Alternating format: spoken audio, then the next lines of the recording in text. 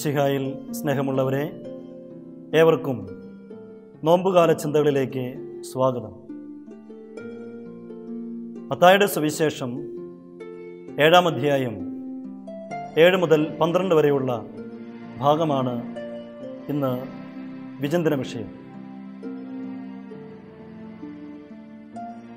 ഈ സുവിശേഷ ഭാഗത്ത് നമ്മെ ഏറെ ആകർഷിക്കുന്ന വാക്യമാണ് ഗിരിപ്രഭാഷണത്തിലെ സുവർണ നിയമം എന്ന ഭാഗം. മറ്റുള്ളവർ നിങ്ങളോട് എങ്ങനെ പെരുമാറണമെന്ന് നിങ്ങൾ ആഗ്രഹിക്കുന്നുവോ അതുപോലെ നിങ്ങൾ അവരോടും പെരുമാറുക. ഈ വാക്യത്തോട് സദൃശ്യമായ മറ്റൊരു വാചകം പഴയ നിയമ പുസ്തകങ്ങളിൽ കാണുന്നുണ്ട്. തോബിത്തിൻ്റെ പുസ്തകം 4-ാം അധ്യായം 15-ാം വാക്യം ഇപ്രകാരമാണ്: നിനക്ക് അഹിതമായത് അപരനോടും ചെയ്യരുത്. എന്നാൽ നിഷേധാത്മകമായ ഈ വാക്യഘടനയ്ക്ക് പകരം ക്രിയാത്മകമായ കരുണയുടെ പാഠങ്ങളാണ് ഈശോ പഠിപ്പിക്കുന്നത്. എല്ലാ വ്യക്തികളിലും സ്നേഹമുണ്ട്. ഓരോ മനുഷ്യനും സ്നേഹിക്കുന്നുണ്ട്.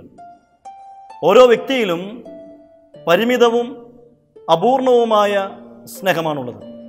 എന്നിട്ടും സ്വന്തം മക്കൾക്ക് വേണ്ടി സ്നേഹം വാരിക്കൊടുക്കുവാൻ മാതാപിതാക്കൾ മത്സരിക്കുന്നുണ്ട്.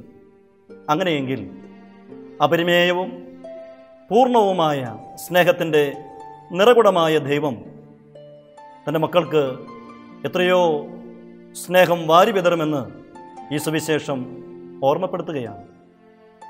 വാസ്തവത്തിൽ ദൈവത്തിൻ്റെ ഔദാര്യം അനുഭവിക്കുന്ന നമ്മൾ ആ സ്നേഹം പങ്കുവെക്കേണ്ടവരാണ്.